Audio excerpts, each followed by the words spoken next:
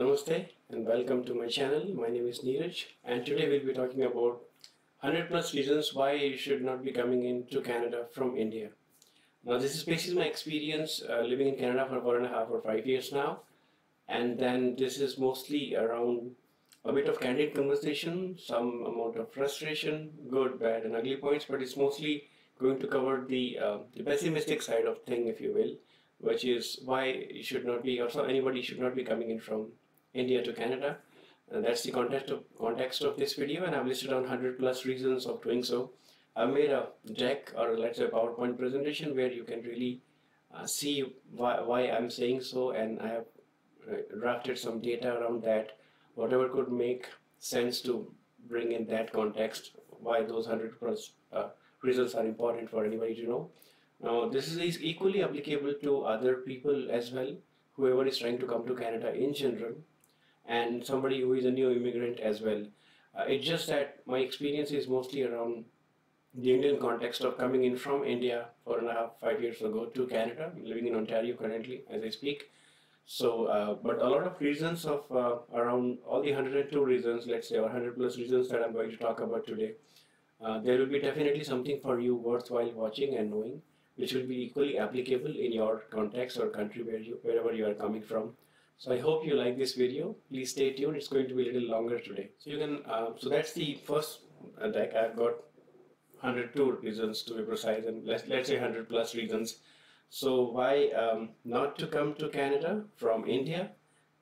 Follow me on social at TAGNEERAJ, tag Neeraj, and if you like my video, please do subscribe. I always appreciate that. So let's get started. Now before we get started, this is slide 0 or the deck 0. I just want to quote the leader of the opposition here. This can contain a little bit of politics, candid conversation, like I said, plus minus screenshots that you'll be going through, but I'll try to be as quick as I can, but it's mostly focused around data points, my logic around why it doesn't make sense. So his name is Pierre Poilievre, as you see. I hope I'm pronouncing his name correct. So it feels like everything is broken in the country, in this country right now. This is his quote, by the way. 40-year high inflation, 35-year-olds living in their parents' basements, and nearly 100% increase in fuel prices. So I've given a small, on the right-hand top, if you see immigration level plan. So the government plans to have from, let's say, 2023 is 465,000 people, and then 2024 they want to call in 485,000 people, and the red line over there that you see, and 2025 is of course 500,000 people. This is 1 plus some 37 or something like that, some million number, which obviously there are surveys going on in Canada which people are raising a concern for. The situation where that is a quote of the leader of opposition, and it gets kind of, the little irony is that we are calling in so many people here. And the first tweet I'm sharing that with you is from Justin Trudeau, of course. Welcome to Canada. That's the one which I was actually interested to come long back. That's, I guess, 2015 or so.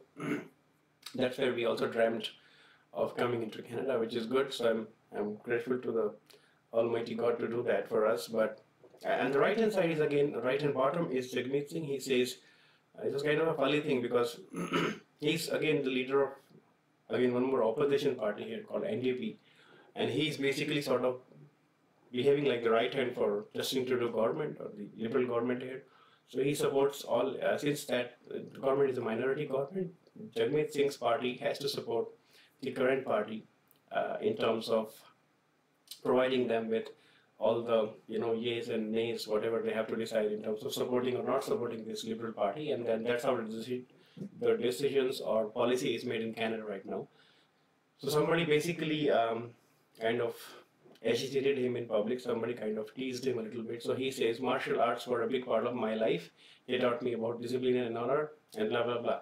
But basically, these two gentlemen are leading this country. And those are the numbers on the right hand top. And the statement is pretty much valid. What Pierre Poilievre is saying is logical. It is data. So that's slide 0 before we get started. Slide number 1, or reason number 1 on my deck. So Pierre Poilievre was actually talking on Red FM Vancouver, somewhere in British Columbia, and I heard him saying, so that's the quote from his talk in Red FM Canada. He says there are 6,000 arrests for the same 40 people. So this is about just an example of how the law or the policing or law and order works in this country. So the same set of people have been doing crime. They just go inside the prisons and or the law or police, whatever you call it, and they come out and they kind of redo the plan, redo everything they have done in terms of crime and social disturbance. So those are some of the numbers. There was a letter which was written by one of the lawmakers to the government there, I guess, and then the data you see is basically in terms of municipalities in British Columbia and what are the number of prolific or chronic offenders, and then number of negative police contact, which is like they could not meet. So I've explained what it means to have a negative contact, which is like an individual being considered a suspect is chargeable.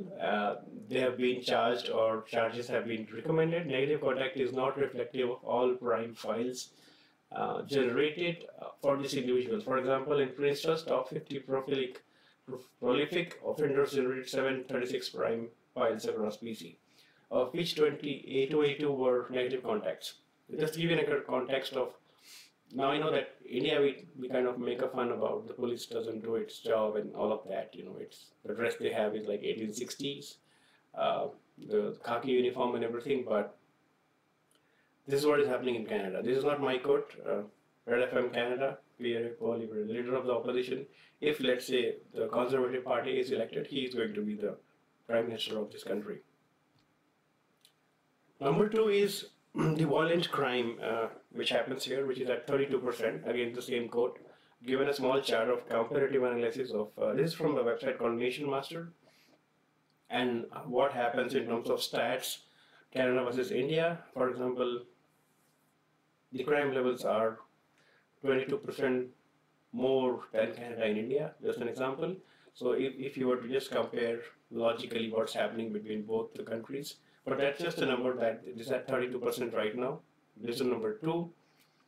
I'll move on to reason number three. This is my personal favorite on a sarcastic note. So please don't excuse me on that. So there are a lot of anti-India activities which happens here all the time. I've been experiencing this since I'm here, 2018 roughly. So you see some of the quotes from the media. India asks Canada to prevent anti-India activities by individuals. Cross space there, number one. And the second one is, of course, India wants citizens in Canada for hate crimes, anti-India activities. They're smiling, so that's New Delhi miffed as Trudeau government falls to rein in anti-India activities. So, and I'll come to that more in terms of what we mean by anti-India activities. So there's no stoppage there.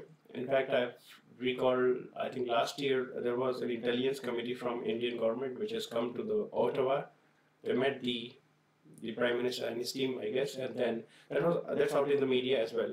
And then they tried to, I guess, that's my reading, that they were trying to convince the government that there is anti-Indian activities, why don't you stop it? Then there was no action, of course, and this has happened. It is political, religious, and a lot of other things. So I'll have more to talk about that. There are some relational points in this presentation today. Moving on to reason number 4, which is housing. So housing crisis is a big deal here. It's obviously unaffordable, very high price, a lot of immigrants coming in, they don't make new housing, it remains the same. So those are some of the media quotes which is in the news. So I just want your attention on there as well so that you know the context. So real estate, Canada's housing crisis is just the beginning, economists say. So we are seeing a price correction in the market as I speak. And the Bank of Canada has been raising the basis points of the sort of interest rates, in other words, which is basically cooling down the housing prices, which is good and bad both for depending upon what situation you are in. But just wanted to show you some screenshots of what media thinks about that. So the second one is Canada's housing bubble has burst. Now brace yourself for the economic hit. So economic hit is like people who would have purchased at higher prices, they will be paying lower interest when their term. So in Canada, it's like 5-year term usually. So when that term is over, they will be asked to pay more for the same amount of money they have borrowed. It's just that 5 year, if you pay, let's say, 4% interest when the interest rates go high, and you can only fix up to 5 years. So next 5 years is what you can fix after 5 years. That'll be like, it could be 6, 7, 8, 9, 10%, whatever is that government's basis points or interest rate in that prevailing market. So the person who was actually paying, let's say, $2,000 a month will be paying $2,600 or $3,000 or plus dollars a month without knowing, without any control on the consequences of taking a loan here. So that's the reason. And this is CIBC's Benjamin Tal quote here. This is not a crash by any stretch of imagination. So it's going to be more, I guess. That's number 4. Is Canadian experience. So when you land here with a lot of hopes and a lot of experience, I was fortunate to have worked in India for 8, 10 years before coming here, 8, 9, 10 years, I guess. And then the first thing they ask you is, sorry, but you don't seem to have a Canadian experience. So do you have a Canadian experience? That's a big, big thing here. In general, it's just there's pros and cons both, but what I've noticed is that it's just that Canadian people are sweet people. They haven't traveled a lot across the globe. There is no reason that they have to travel. So what happens is that there is a lot of sort of protectionism among the people and the communities here. So they, you can have an MBA from XYZ college in Chandigarh or India, let's say, but if you have a 3-month diploma or a 6-month certificate course from Toronto University or University of Toronto, University of Waterloo, that they can recall better. So it's a marketing problem, but usually this has been also used by a lot of HR people to negotiate a little better salary with you, but it's basically a phenomenal term. It's actually everywhere, so you can't get over it. So I'm sure if you're trying to land, coming to Canada, you would have definitely heard about this. So that's number 5. Number 6 is, of course, Canada is exorbitantly expensive. There's no doubt about it. I've just given 2 screenshots from, I guess, a website called voa.ca and numbeo.ca.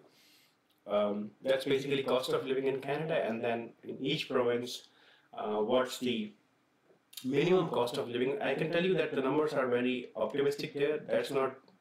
That number may not work in 2022, but you look at the numbers, roughly between $4,000 to $5,000 a month is what you need. I guess it is for a family of 3 or so to live in Canada today. But on the right hand side, if you see the Numbeo code I've given, family of 4, estimated monthly costs are $4,348, some change there, Canadian dollars. So that's not really practical. I know that money, you can't have a member, like a 4-member family here and living happily. It's like the bare minimum of survival. It's very tough to live at that money. So it's very expensive in the sense that I cannot define you. Like, I've lived in Bangalore, I've lived in Guwahati in India, I've lived in northern India, Delhi. I used to feel that probably Guwahati or Bangalore was the most costliest, but I can tell you that this is a next level. It's way beyond imagine. So I say to my friends quite often that if you, let's say, earn $100 in Canada, you will be spending $130 every month, let's say, no matter what happens, and everything else is on top of that. So this is like a consumerism-driven society. What I prefer to call, so North America is more about consumer market. There is a product for everything, and there is a community for everything. So you are, as an end user or a consumer, there is more inclination, or this is more likely to happen, that you will be spending more and more money because there are things like weather and all which don't permit you. So let's say, for instance, if you don't have a car, the car is like a hand and feet on ground here. So 6 months when it is minus 30, there's nowhere to go. Without car, you can't even get a grocery. I've tried initial few days of my life here where I could, go have just get grocery bags and walk a mile to reach my house. But that doesn't work in practicality. You will always need a car here. So that's how expensive it is. And you can always search more on that, but it's just given data from 2 different websites of approximately what it costs to be a family here. Reason number 7 is the most profound one. And I guess since there is a lot of buy-in for this, which is like Canada has free healthcare, Canada has free education. Please be very careful. Healthcare is, I don't want to sound optimistic here. It's basically a joke or basically a crazy thing. Like it is nowhere close to what you feel in India. Imagine Indian government hospitals in this situation. The only difference would be probably they'll be talking nicer English to you. If you're lucky, you might find somebody lucky on the reception, but it is a screwed up thing. Yeah, so I've given some data around that. What I meant when I say it's a joke. About 1,000 patients in Ontario hospitals hallway. Sorry, about 1,000 patients in Ontario hospital hallways on any given day report. This is what media says. These are all recent, this year or last year maybe, that I'm sharing with. And there was a lot of action that happened during the COVID era, or which is still not over yet, by the way, in Canada. So the second one is, in fact, the government were actually laying off staff because they were not vaccinated. And you know the Freedom Convoy and everything that happened, that was basically stopped. So unvaccinated Windsor Hospital staff have been fired, and now they have a shortage everywhere of staff. I saw a recent article where I've seen that I think the province of Saskatchewan, I guess, or Regina, is going into some southern states in India where they have the nursing colleges, and they will be setting up booths for placements. Maybe some dollars are also promised to come to Canada. So that's happening here, and they are fast tracking jobs which are in demand. So the PR process and immigration process will be fast tracked. So that's basically because of the crisis that they have in healthcare, which not many people know. So when I say free, it is for everybody. So it's crazy. So I'll share my personal experience before I read this to you. Third is Ontario hospital wait times continue to worsen as healthcare crisis grows. So the claims that Pfizer vaccine wasn't tested on preventing transmission need context. So somebody in the media was justifying it, which has actually happened. So there was all the things that happened with the vaccines rollout, and the way it was pushed to the human society becomes questionable. And then Pfizer has said that it wasn't tested on preventing transmission of any kind, and that's the article I just want to share you. So healthcare is that much screwed up here. My personal experiences, I've dealt with multiple hospitals in GTA, Greater Toronto Area, Northwestern Ontario, and different doctors. It's just crazy how. I mean, coming in from India, I can tell you that this is way more dated and ancient here. It's just that there can be long queues, long lines. There could be people sleeping on the floor in the hall rooms, like you saw the news. And in fact, the most funniest moment of my life was that there were no beds actually. So people who had to take, we call it saline in India. So if you were to just give saline water, they will just have a seat, or they will not even have a seat. They will just stand somewhere, and the nurse will actually come, just insert that needle in their veins, and then they will just be standing with a sort of a stand on their side, and they'll be walking because there's no place to sit, there is no place to go in. It's that crazy. I also witnessed people literally sitting outside the hospitals, much like a crazy sort of line that you see in India pretty much. So there's no really developed country per se. Their healthcare is screwed up. That don't if somebody tells you anything positive there, and I have, my heart goes out to all those people who have been working hard.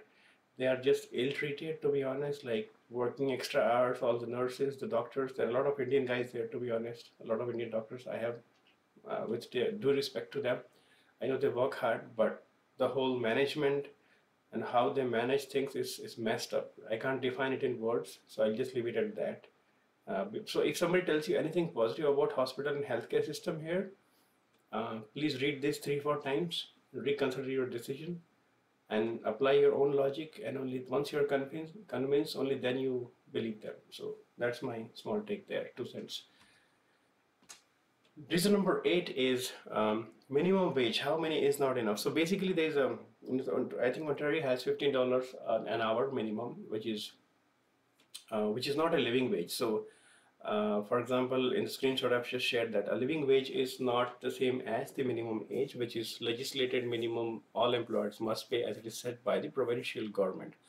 The living wage basically reflects that what people need to earn to cover the actual cost of living in their community and draws on the community specific data to determine the expenses.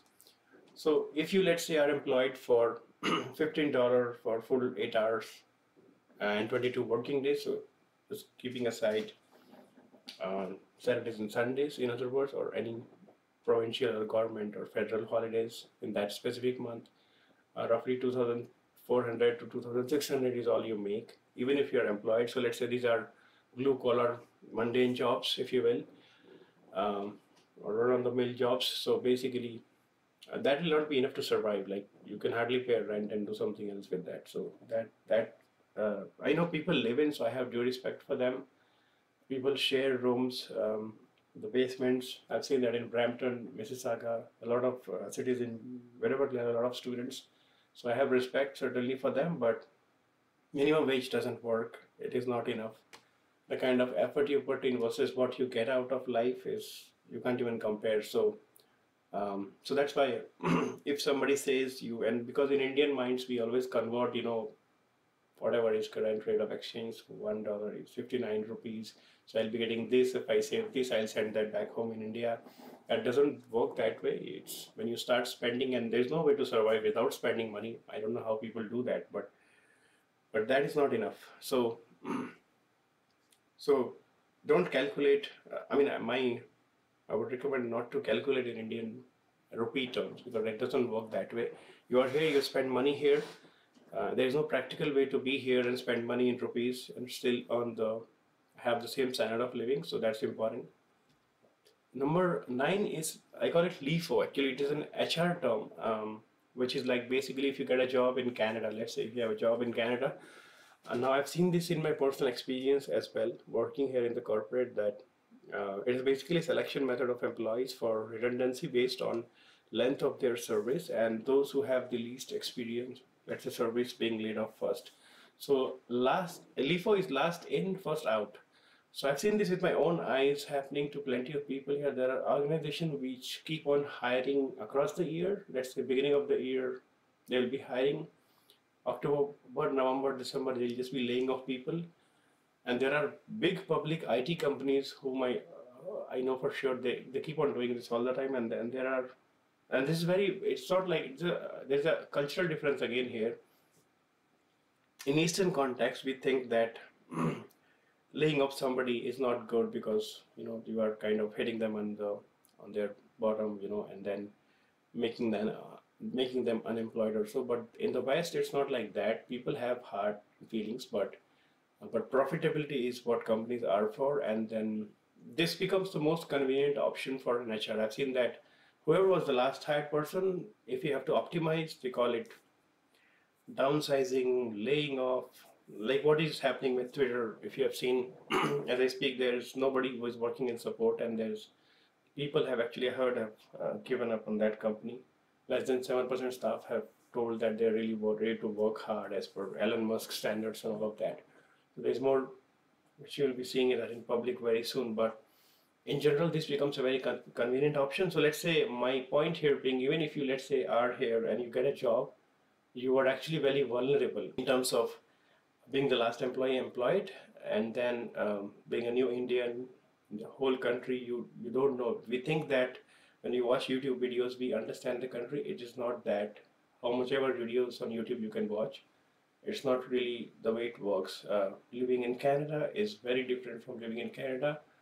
Living in India is very different from living in Canada. And when I say so, I mean so. It's not really that. Again, the internet and the YouTube certainly works. So, but even if you have a job, let's say in this case, it's risky here. You are very vulnerable. It's not like back home in India where you are employed means, okay, I have a job, I'll take care of it. As long as I'm not doing something seriously wrong, I will have this monthly income guaranteed. My paycheck comes and I'm happy.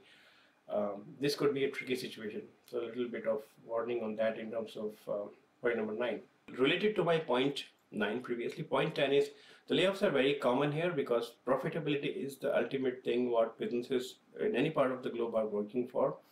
So I just given some numbers there that, for example, Wealthsimple has managing about 15 billion. They laid out 159 employees.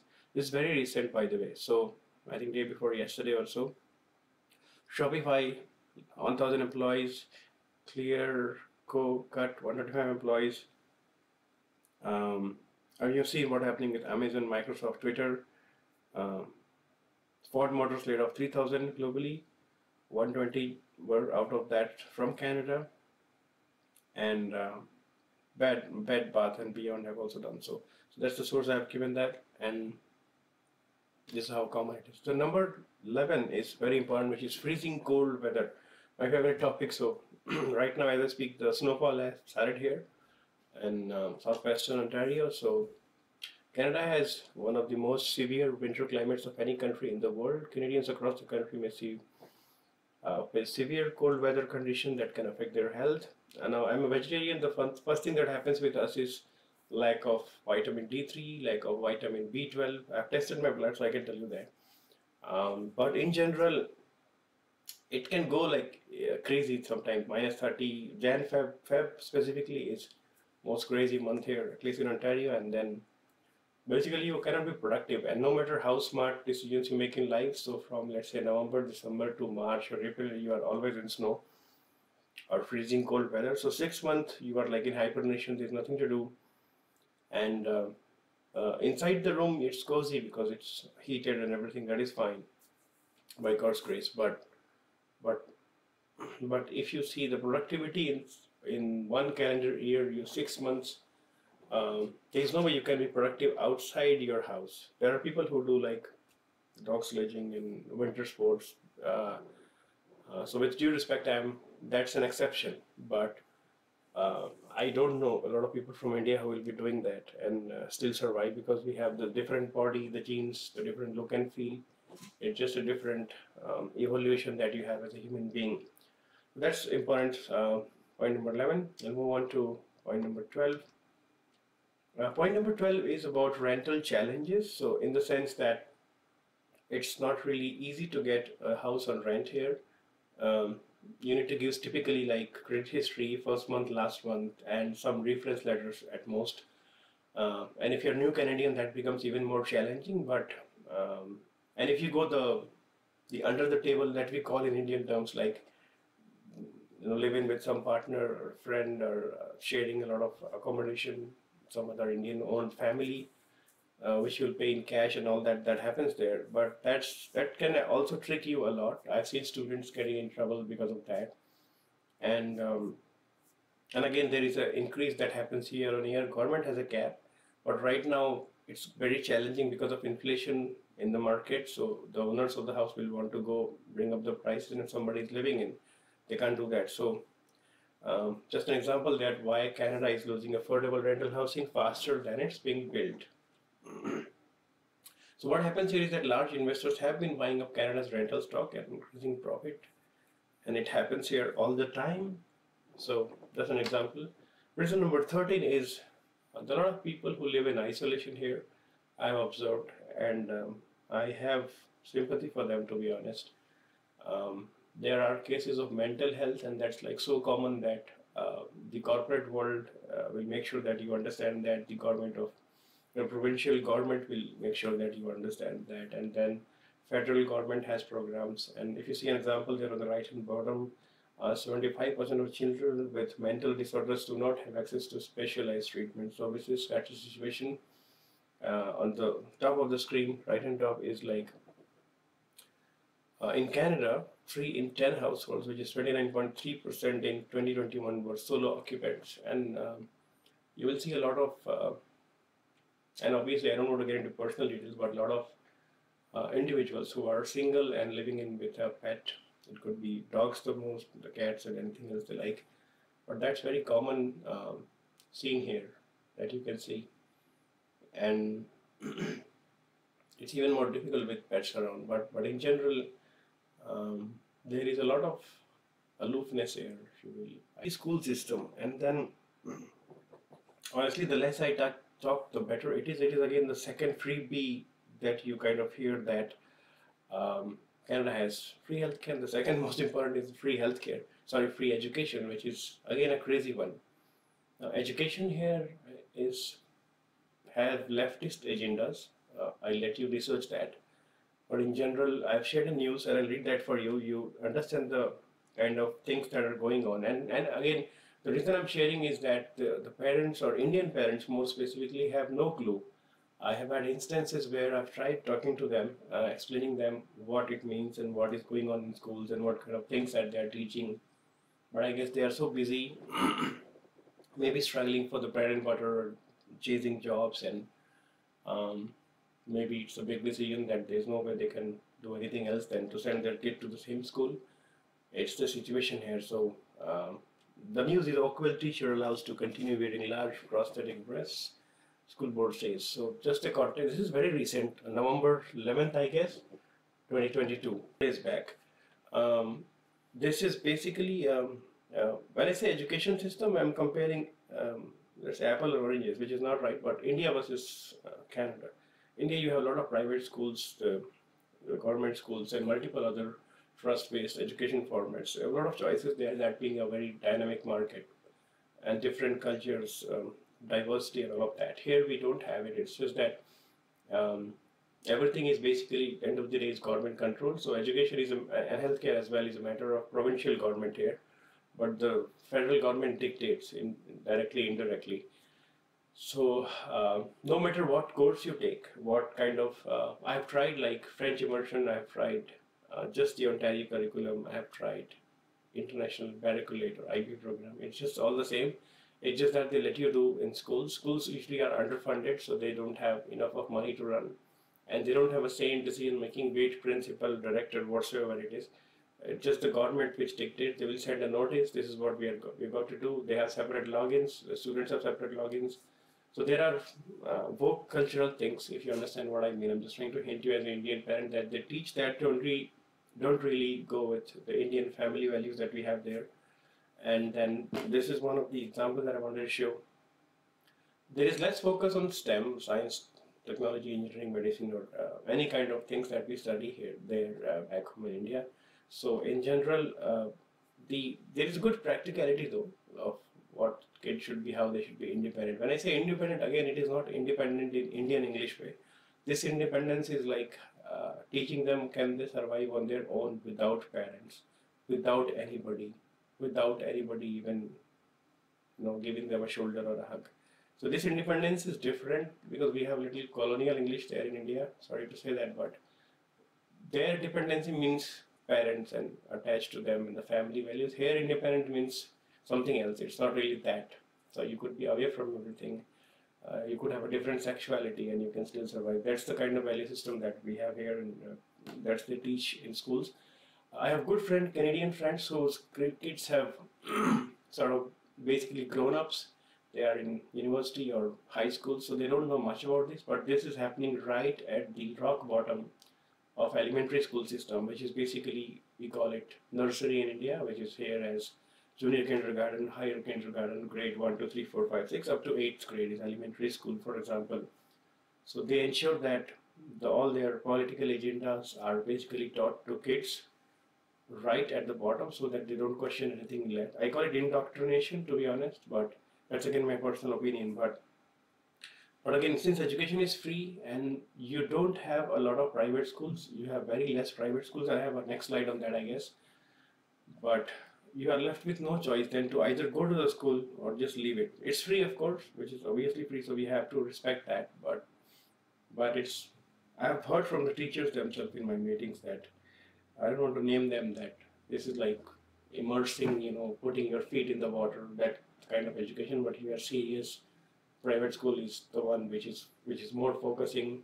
And if you have more serious version, there's something else, I guess they said. So they themselves have told me they don't have powers. I have respect for them, and there are a lot of unions, strikes that goes on all the time. So I think I have next slide. Like I said, slide 15 is of course the private school. So even if you have, let's say, 1, 2, or 3 at max private school city, most of them will be in GTA, and let's say, I guess, in British Columbia, Vancouver, or whatever they have, the prime cities there. Most of the business happens in Vancouver in the west and Toronto in the east. And even if you want to, let's say, no, I don't want to send my kids. In India, we do that typically to any government school. Let me let me try to get a private school. So that's so unaffordable that you can't. It's for millionaires. Like you won't find any a common man or common man's kids going there. It's very good. There are some of the schools which are really good. There are obviously religious-based schools as well. You find some affiliation with specific sort of religion, but in terms of let's say Hinduism, talking about the majority in India so far, they they don't have a lot of they don't have Hindu schools at all. In fact, there are one or two in Brampton, I guess, and then you have to go there. It's mostly online programs that you can anyway study in India if you like online from here. But they are very costly. Like it could be easily from $1,000 plus 1,500 a month to 2,000, and this mostly you have to pay a quarter or 6 months in advance, or you have to pay a year in advance in most of the cases that I've seen. And then they don't get uniform. The elementary schools, the government schools don't have any uniforms anymore. It used to be once upon a time. If you are a Catholic, you have a little convenient way out. You can, for the Christians, it's like they have a Christian school board in every city. So they do have, I think, ninth onwards, the high school is what we call it here. They have uniforms, much more, little more disciplined, little more, you know, natural society. Everybody belongs to one religion, and they kind of, that's like little lot of, there's not a lot of divide there, and there's one board which is believing in one religion. It teaches them. So I've seen that is little better as compared to this, but education is pretty much the same there. It's just that there they learn more values. I have some friends. I had a neighbor actually who had a wife who used to teach in Catholic school board elementary school, but she told me that there's a lot of cultural aspects and values that they learn there, which is completely out of the in general public education system. But so they learn a lot there as compared to what we have in public school board, just without any uniform, no religious values. They are neutral, none of that. So, but private is like very costly. If you are dreaming about it, I haven't been able to do, to be honest, but it's very costly. I know people who do it. If you have a sustained source of income, I've seen some doctors, Indian doctors who are doing so in Canada, Ontario. So that is, if you can afford it, is always better, no doubt about it. So that's point number 15. Point number 16 is my personal, close to my heart, to be honest. Like, and I'm quoting Winston Churchill here. This is more like a British colony. So what happened here is that this was like indigenous people land. They believe they came from Asia a long time ago. Nobody has a specific date on that, but they lived here, and then the Britishers came. The French colonizers, settlers came, and they lived here, settled down. The French still lives in, I think, out of 16,000 people that they came, they still live in Quebec here. This is one of the provinces in Ontario, in Canada. This is one of the Quebec, and then every rest of the Canada is mostly like we call it English Canada. There's a French Canada, which is Quebec, and this is English Canada, like most of the other part except Quebec, everything else. So, so there is a lot of signs of coloniality, which is like. So I'll tell you, these are small observations, but little critical observations. So, Winston Churchill quoted actually, if independence is granted to India, power will go to the hands of rascals. Or I don't want to, in fact, read that. I'll let you read that. But what happened there predominantly was that, let me move my screen. So what happened there was that, and then this guy happened, Rishi Sunak. So I don't know what he meant by that, but Rishi Sunak has replaced his position, as you see, Prime Minister for the UK. So he's obviously worshipped here in the West actually because of his contributions, which is, I need to have respect for that. But in general, there are a lot of signs of colonization. So what happened here, like Lucknow, Delhi, and so these are name of the, for example, the village was named after Lucknow, Uttar Pradesh, that we have in India, UP, where the Indian rebellion of 1815-6-7 took place. So since there was an Indian rebellion, they call it rebellion there. We call it something else there, like independence, agitation, whatever, maybe a better word. 1857, an East India Company. So Lucknow takes the name of Sepoy, which refers to the Indian foot soldiers who fought on the British side of in the relief of Lucknow. So the person who got the award was actually because of that. Whoever closed that operation in Lucknow, he was awarded here in Canada. Long back, it's a historical thing, may not be relevant today. But in general, these are signs of coloniality, which is like if you're an Indian, you have to feel it and live by it.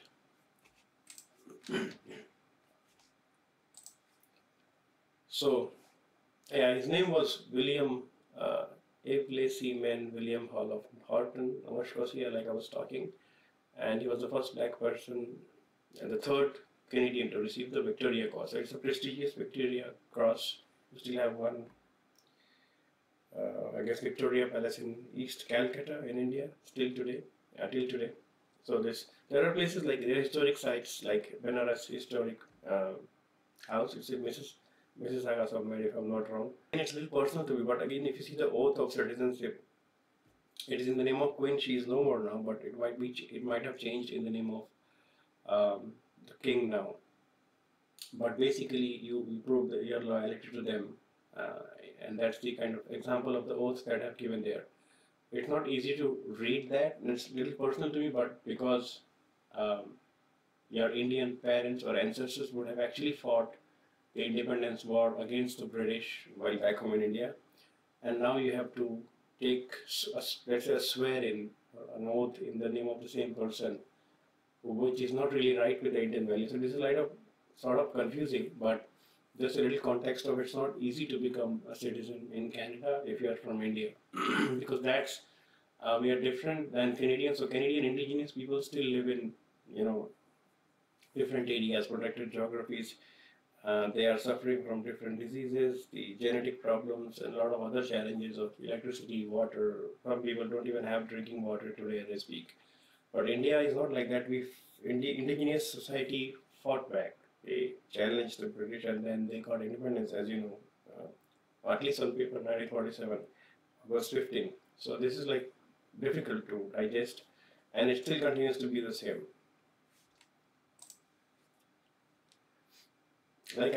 Certain point is of course the oath that I just read, and there are things like there are websites on the Monarchist League of Canada, and the UK, and all the Commonwealth realms that they call now. But in some part I've read in Discovered Canada, I guess that we are not a country that has we don't have a written book that is a constitution. So they kind of raise the fact that they are a monarchy, and I've given a screenshot where they justify why it is good to be a monarchy. We call it constitutional monarchy and parliamentary democracy. That's the term being used here, if I'm not wrong. And that's again tricky because India has a written constitution, United States of America has a written constitution. So how do you justify that kind of thing? So that's number 17. Number 18, Canada is also a welfare state, which is good and bad both. Good is of course it helps the needy. I've seen people who actually have become very big name in society. I guess Chamath Al Patia or something like. He's a Sri Lankan Buddhist immigrant, and his parents came. His parents came in here. I don't know, 80s, 90s maybe. I still have some friends here who are from Sri Lanka, Tamil Hindus who basically left the place because of agitation and the unrest that was going on there. They have good lives. So I have respect for this. Canada is a welfare state. They do have a lot of policies. I've just given a screenshot from the Government of Canada website of for all Canadians. All those bullets are so many income assistance schemes.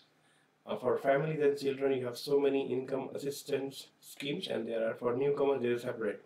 So they do fund that. The problem here is the tax burden goes to the society who is paying taxes, which they don't have a say. And I have one more slide to explain you that. So this is mostly a welfare state, and 19th is there is a lot of foreign policing and meddling that happens here, especially from China.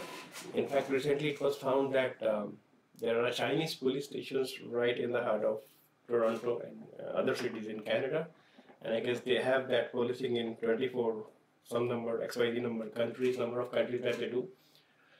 So there's a lot of interference that way, and for example, the first screenshot if you see there is RCMP's Royal Canadian Mounted Police, investigating Chinese police stations in Canada, and then RCMP is investigating Chinese police stations in Canada. Here's what to know.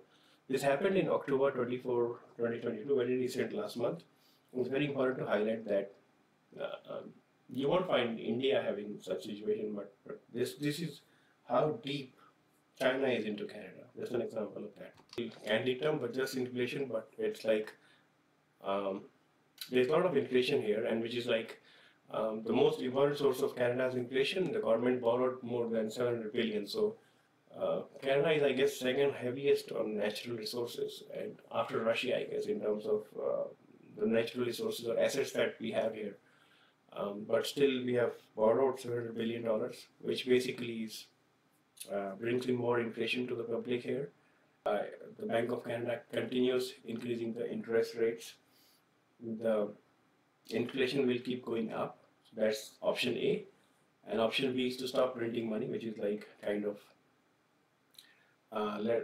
forcing people to stop spending, which is what they're doing in other words. So that will bring in recession. So the government is basically choosing, people don't understand this, but in general, either you choose inflation, which will anyway end up in recession later, or you kind of don't print money anymore and let people spend what they have, which is anyway going to kick in recession, or deflation, super hyperinflation, or depression, which is happening in Japan as I speak.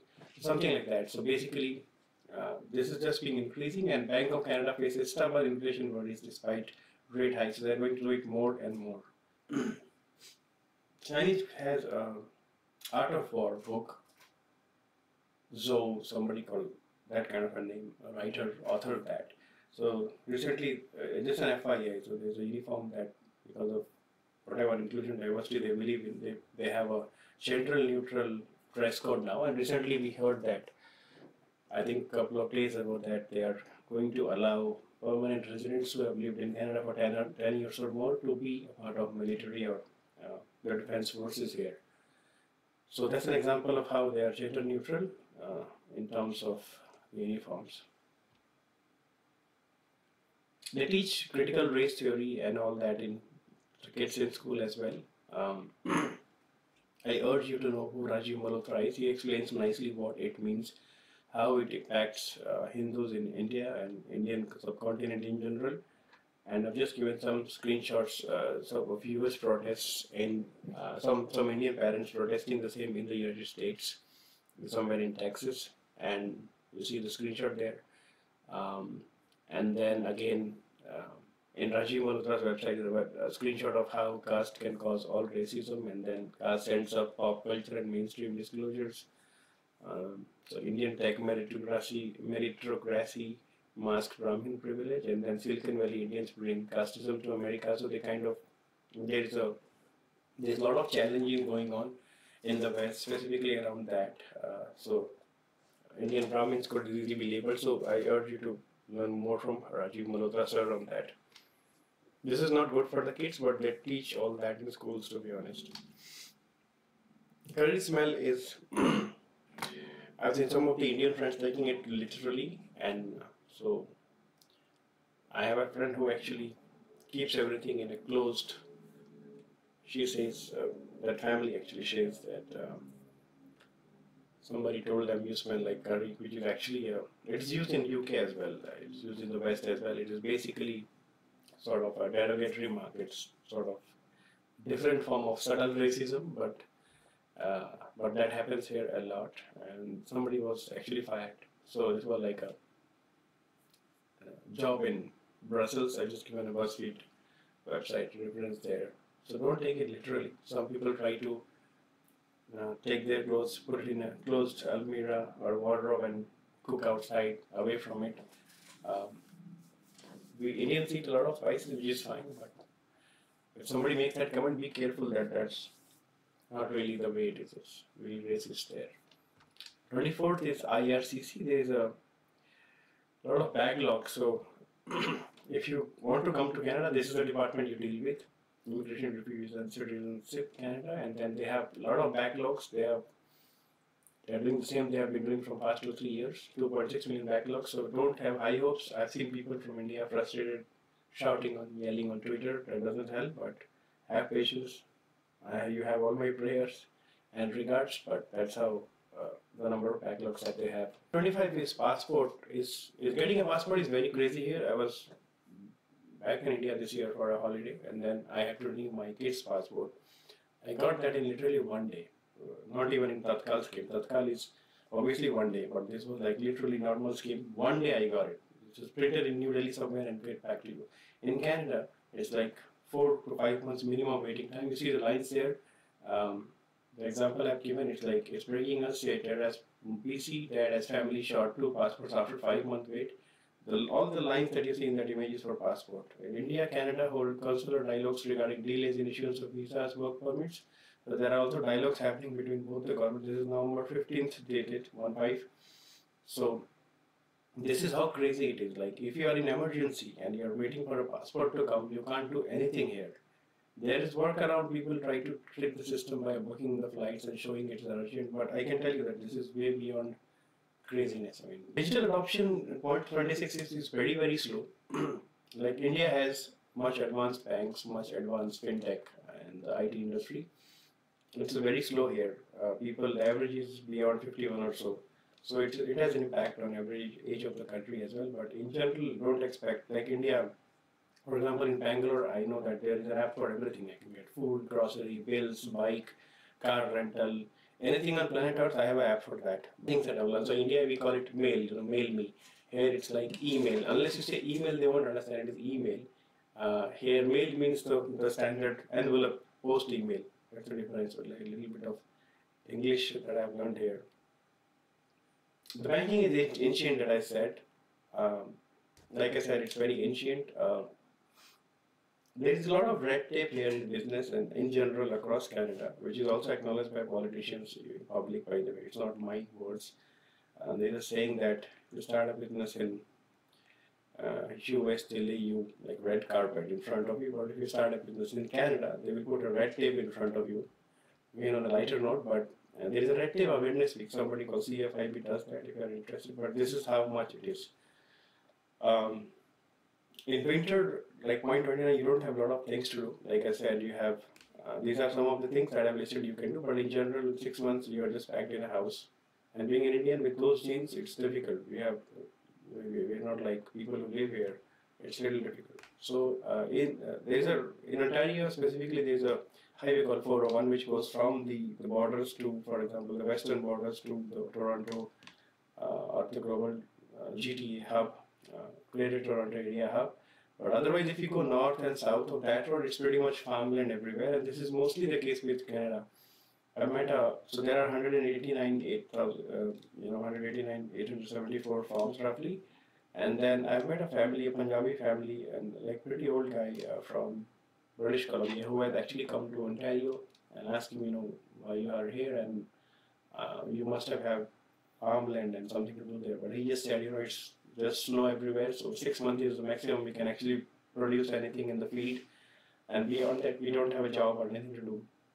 So that's why I prefer coming into Ontario, which is not really different in my opinion, but again, it's mostly farmlands everywhere, so if you love that, there is a lot to do for you, but otherwise, and these are like small towns, so you have large farm areas and then small towns, and then again the farms continue. So that's how the whole Ontario and everything else in Canada is actually set up.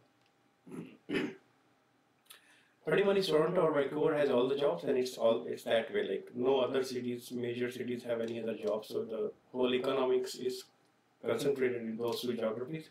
If you were to move beyond those, you have lesser options. Comparatively, there are exceptions always there, but this is just a comparative view. Like I said in my first deck, they're calling it 500,000 plus, like next year, right? Next year, knowing all this crisis in healthcare, all this crisis in education, shortage of labor, everything else that I spoke about so far. And then there is an anxiety. You see the news on the right and top. Anxiety spikes over housing amid Canada's plan to welcome 1.5 million new citizens by 2027. Permanent residents can now be a part of Canadian military. I spoke about both the points. But in this situation, with the right frame of mind, and if you apply logic, you'll have to understand if that makes sense. There are specific religious fundings across Canada. There are political views like in any other country, but there are fundings which happen for specific religions, which is not really out that much in media, but that happens a lot. And I can tell you that Hindus are not one of them. There's a Bill C-11, which is basically in discussions. It's called Privacy Law of Canada. It's in regulation in House of Commons. It's under discussion, like I see on the you see on the screen. But it's going to moderate all the content, all the kind of things that you do online, including YouTube and social media.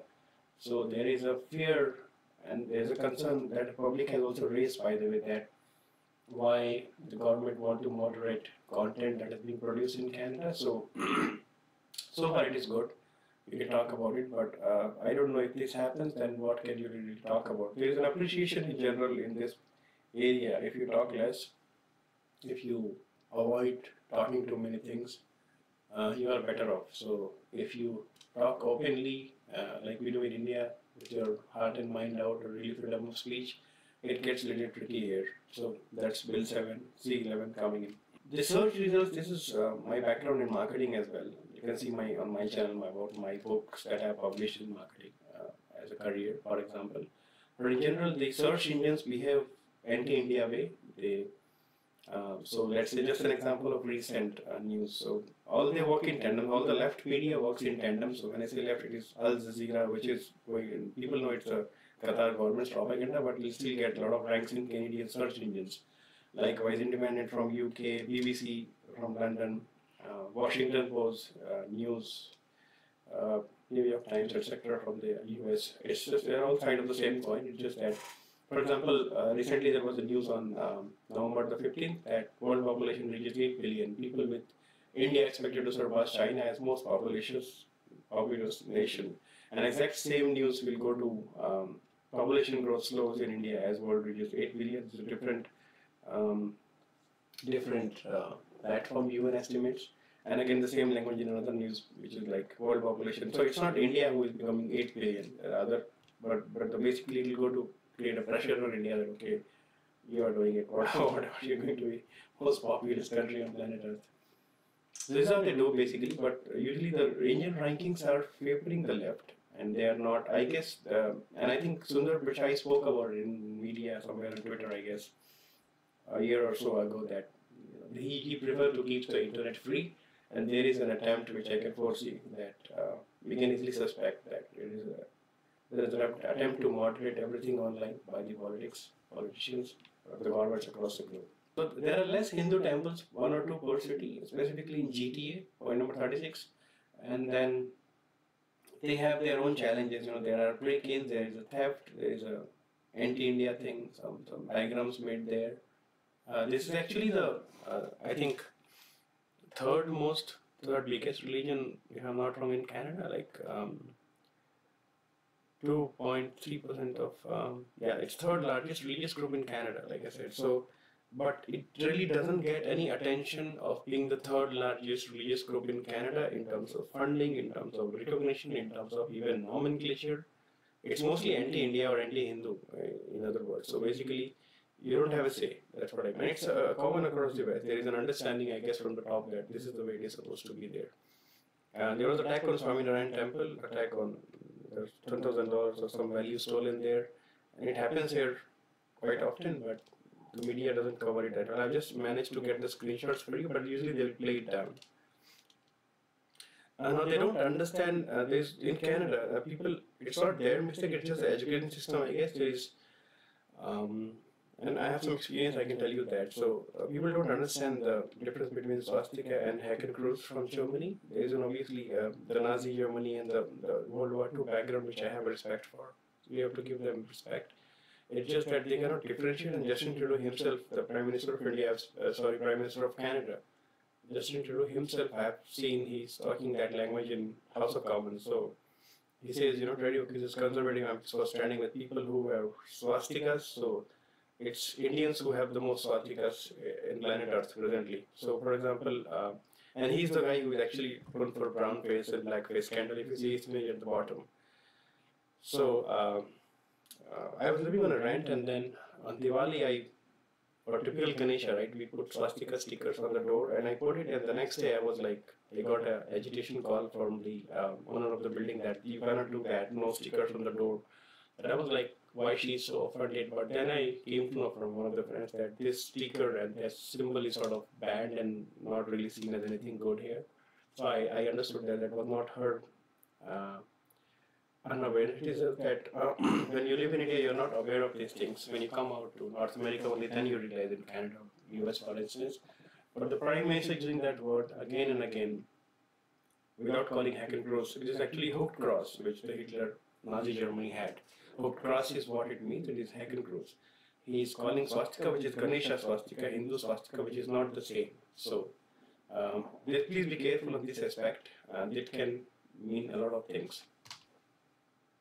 There is a lot of violence in schools, the gun to finding of gun in the school to whatnot, and everything happens here, especially in high school. So just give us some example of the impact that it has in society. So Ontario government website left and top strengthens protection against bullying and violence in schools. Bullying is very common in areas where you don't have a lot of immigrants and a lot of Indian community, if you will. Like Kitchener, I've seen, for example, some instances of bullying to Indians. And it happens everywhere, by the way. It's just a matter of time that you notice it. They're not taking it seriously. Under-reporting of student violence persists. So there's a kid telling the calling word collegiate in the background you see on the second image there, because they want to keep nice and clean image. That how much it happens. For example, in 2007 survey, which is like long back now, there are a lot of immigrants here as compared to 2007. 13 to 15-year-olds were over 70% reported having bullied online, and 44% reported having bullied someone at least once. So that's how prominent it is. And it is government funded, so there is no control there. Like you, private school, you can take your kid out, but here, like you take him out, that's the only way. Like go to other school, pretty much the same. Toronto area is where a lot of immigrants are, a lot of Indians are. Most of the seats are for, in fact, they rule the decision making in House of Commons. In other words, when the politics happens here, and then there's a lot of violence in that particular area. Like if you live in an apartment, there might be some shooting, some snatching. It's all the time, everywhere. And we just have this perception that things work better here. Like unlike Indian police, it's not the same. I have a friend who is a shop owner, and he have these break-ins, like somebody throwing something on the glass wall and then moving in, stealing from the store. It happens here all the time, and after that nothing happens actually. Ask him, like back home in India, like police will not do anything. Here, do they like do anything? They find the thief, catch hold of them. He said nothing happens. It's pretty much the same. They just have obviously little better law and order, much better uniform and all that, gun maybe, but the violence is pretty much there as well in GTA, the stores, anything else like. And when there is more inflation, more homelessness, more people, it happens more, he says. So just quoting somebody else. Insurance is the highest, there is no escape, and there's a letter that we can get from India, showing your driving history in India and all that, they will recognize. I've tried that personally, it doesn't work, it just gives you some theory in terms of the duration you have to wait between G2 and the first level learner's license versus G2. There is no escape. That doesn't help you in insurance at all. Your insurance will always keep going higher. I've tried changing cities here in Ontario, nothing works. It just goes higher, and they have no reasons. They will ask you sort of silly questions. Do you have anybody else in house who drives? Your wife is there. So it's crazy, like, but the kind of questions they ask, but the focus is on the excuses to either increase the price, or in case if you happen to anyway claim to avoid that claim itself. So there is obviously, and most of the industry is regulated. Like you basically go to one guy, get a price, and you go to second guy. It's not like India that you are doing a window shopping, you get better price somewhere else. Most of the times it will be either same or more. And I guess my assumption is that the data is actually shared behind the scenes about every license plate or every VIN number, every legal driving license number, whatever you want to call it. It's that pay the most because they are new, they don't have a driving history, there's no background, so they'll be like $300, $400 a month. And of course, the students who are 18 years old just being eligible to drive legally in Canada, those I have my sympathy to you guys, but those are the guys who pay the most apart from the immigrants in general. The drugs are legal here, okay? That a lot of people like it. who are into that business. But so just an example, presently alcohol, tobacco, cannabis in Canada, prescription grade narcotics, over the OTC medications, psychiatric medications, medications prescribed for conditions such as attention deficits, ADHD, dietary supplements, and vitamins. All drugs are legalized and regulated in Canada. So, if you see in the right and bottom, Canada trials decriminalizing cocaine, MDMA, and other drugs. So even cocaine, they want to decriminalize, whatever. So in general, and you can see often people waving hands at you, like advertising cannabis, like marijuana and smoking that. In Canada, it is believed it is medicinal. In India, it is a crime, but if you happen to take a lot of that cross the border into the US by driving, they will catch you. It's again a crime in United States, crime in India, but in Canada it is legal. I guess it is a business interest, but this is how drug-friendly the country is. Now, no matter what you do, you will always have this brown color, and nothing negative about it. It's just that you may think that if you talk differently, you say that I have friends who have just landed, but when somebody asks where are you from, they'll say, oh, I'm from Ottawa, I'm from wherever, England. But they would have just landed from Chandigarh in India. So if you say so, people here actually know that you are like just another brown color. For a lot of sweet Canadians, it is difficult to differentiate between that some continent. So they can't really, please understand that, they can't really differentiate between a brown person from, and a brown in a positive way, by the way. Pakistan versus India versus Bangladesh, for them, everything is same. They had an Indian person, they felt he's good for IT. And they assumed that, okay, since the Indian guy is good for IT, let me hire a Bangladeshi also, who is also showing IT experience. It is different in my context, but in general, no matter what you do, this color is going to be always with you. And this is your first marketable impression, your face value. So whenever you go, wherever you go, this is always going to be felt. If you try to do things, creative things or anything different, this you will have to know this reality, you will have to face it. And the racism is subtle here. It's not really, somebody will not throw a stone at you. Unlike, I think Australia is more on the heavier side of things, like UK, but this is more subtle. You can't make out. But please know that you have your identity on the face value. Before people get confused, say it out louder, and I used to do that in my interviews, that I am Indian, then we talk the rest, kind of thing. It helped me a lot. I'm grateful to the God, but in general, it's not easy to, no matter how much you modulate, change your accent, be proud of your accent, by the way. Whatever you do, nothing is going to change. Your face is going to be the brown. They know that even if you say Ottawa, people here understand that this is not Ottawa. No, this is not, they have 40th, 50th generation running here. They're all from the Europe culture. But you are not one of them, it is different. So, and it is new to Canada. All this that you see around you on immigration is happening from 2015. And whenever this government came in power, they are running the second term. But it is new to them as well. They are also getting accustomed to these changes. They don't even have, nobody has asked them, nobody, asked their opinion or even say yes or no to them. They were just forced with this decision by the government. By obviously lucrative offers like the real estate will go up and everything. Now they are facing the consequences, but people here are really good. They are warm people in Canada, especially real Canadians, and they can differentiate. Again, related to my previous point, people haven't traveled a lot.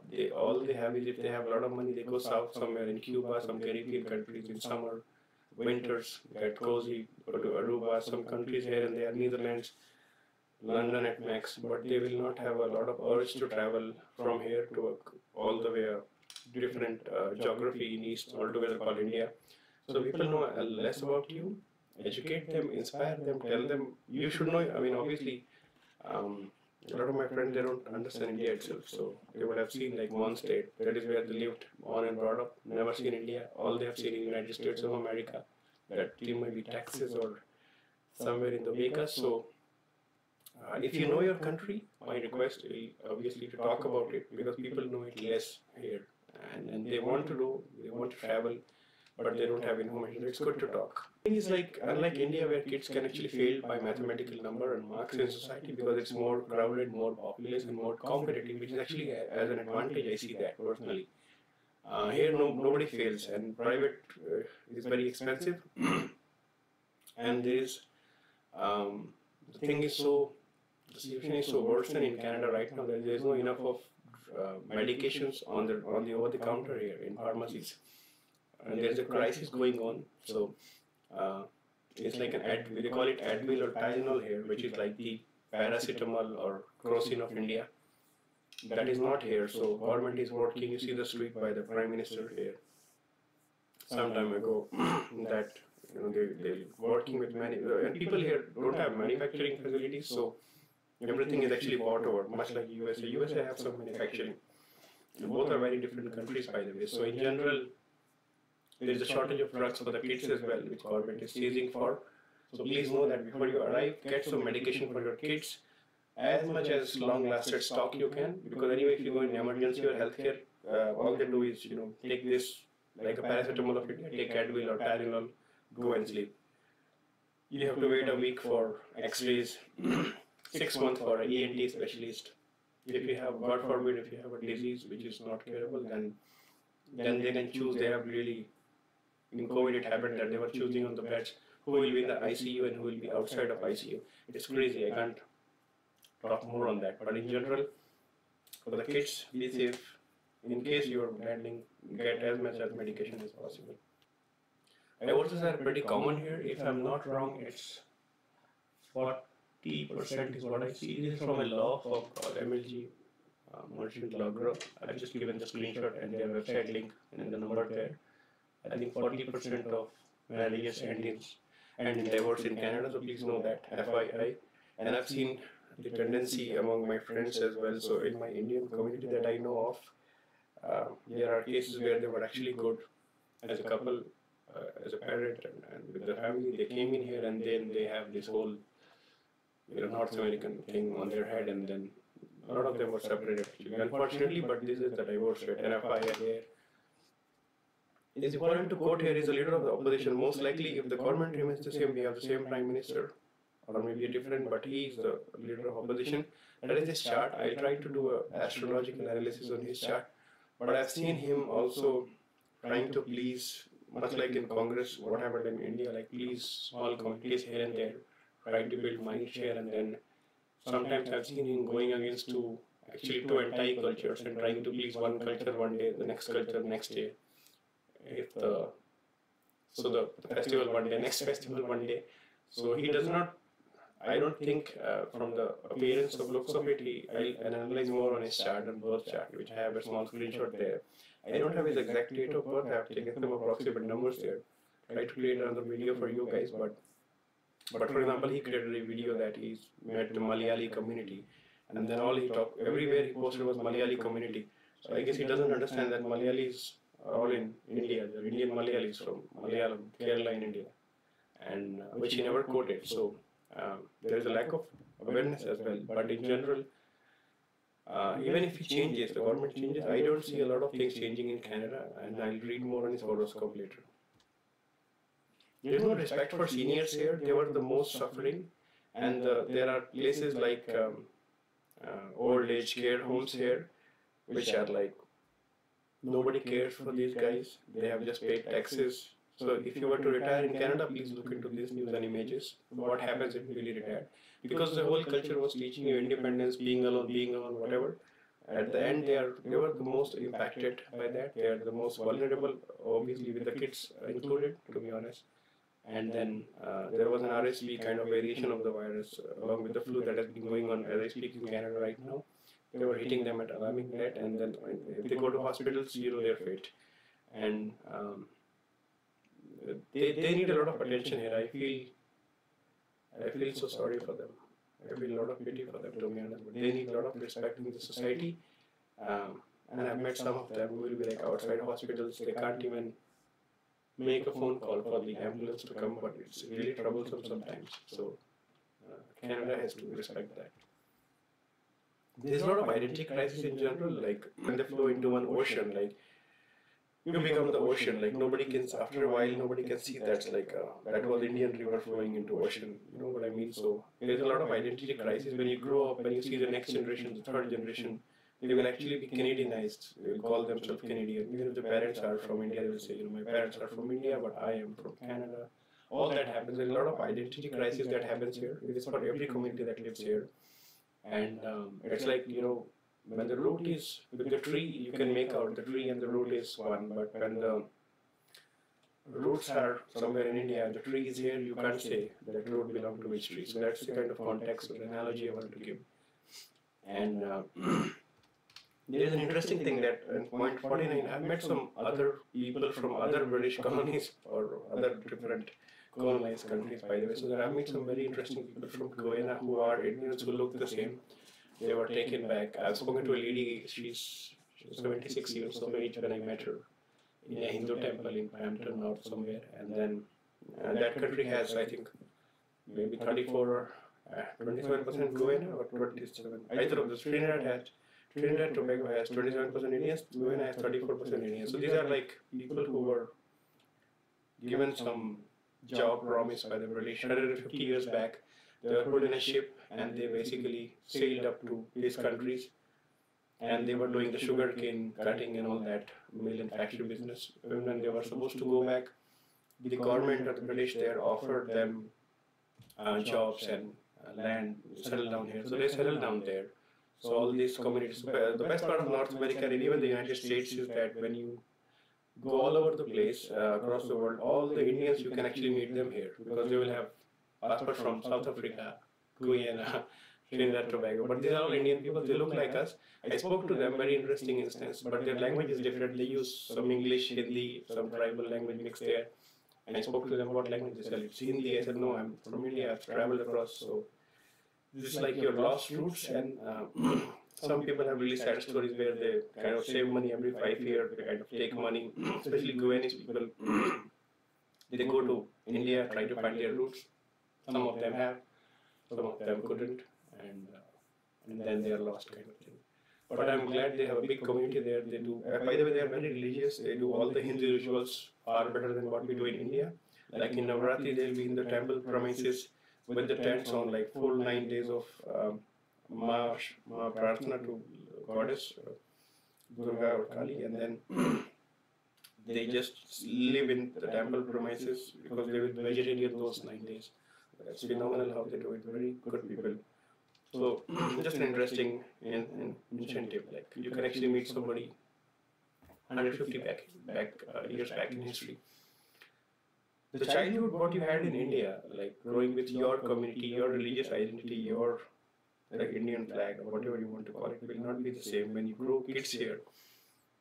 There is very crazy different childhood, like lost in transition. When they come home, belong to XYZ, let's say, even Arab community for that matter. When you go out of class, you are taught Canadian values in the classroom. So it's difficult. I've seen kids having this continuous battle, and at some point, a lot of kids give up. They try saying I'm Canadian or American, whatever, and it changes over a period of time. So this is again, the childhood will not be like you had, privileged, well balanced and full of identity kind of childhood. The taxes are very high in Canada here. I can't talk about it. It can go up to 46%, 52% depending upon your salary. So there are different salary steps, and accordingly it goes up like any other country. But in India, I guess 30% is the top line. So even an Ambani will be paying 30% on personal income taxes. Here you can go up to 52. There's a saying in Canada that in Canada you work for the government for the 6 months free of cost. Basically means that you kind of pay all your 50% taxes anyway to the government. So you are working for them, you like it or not. So government has a totalitarian control on your thing. Like your kids go to government education, you go to healthcare is government, your education is government, politics is anyway government. All the facilities are government run. There's nothing, no escape. And then the taxes, there is no escape. Who comes in? You basically pay for everybody else coming in Canada as well in other ways. So you cannot have a say in who is coming in, but you are supposed to pay. So all these welfare schemes and the refugees coming in, people coming in who are not economic immigration is actually a burden on Canada's economy, and then we pay all through that taxes, all through our own taxes, of course. Like I said, there's one line in BLS Canada where people will be there from 3 o'clock in the morning to get their Indian visa and things finalized. This is like representative of the foreign ministry of the Indian government in Canada. They help them, but this is the only way you can do anything in India. Like if you have to renew Indian passport in Canada, this is the place to go.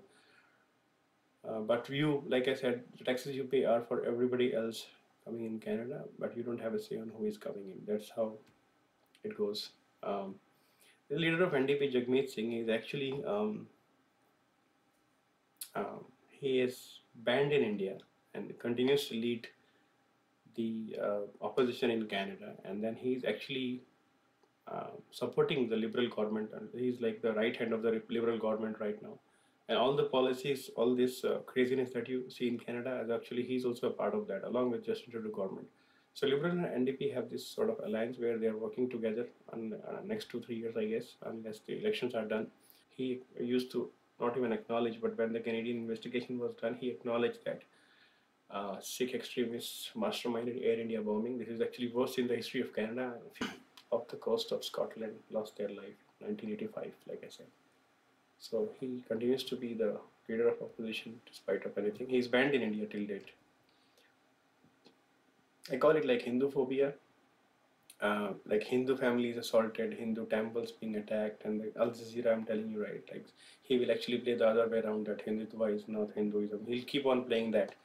It's a full-on propaganda arm of the Qatar government, and then they will try to poke it down. So hate crimes against Hindus are on rise in Canada. All that is a part and parcel of story. So please be careful. This is my personal observation. Again, going back to our British colonial history.